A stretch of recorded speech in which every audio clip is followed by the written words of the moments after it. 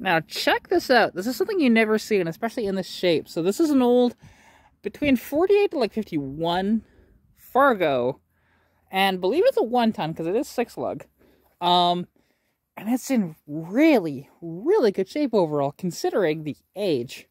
Like, you do have a little bit of cracking, whatever else, but really not too bad at all. And, you know, like, they added, obviously, this old metal bed, floor, and, yeah, and as you can see, you know, we have it over here, which we could maybe unbend that, actually, and bolt it back on.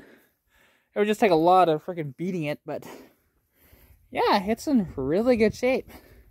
Motor might be locked up, but it's such low compression because it's an old flathead 6. So that shouldn't be a problem, honestly, to get this thing unseized. But yeah, overall, beautiful old Fargo.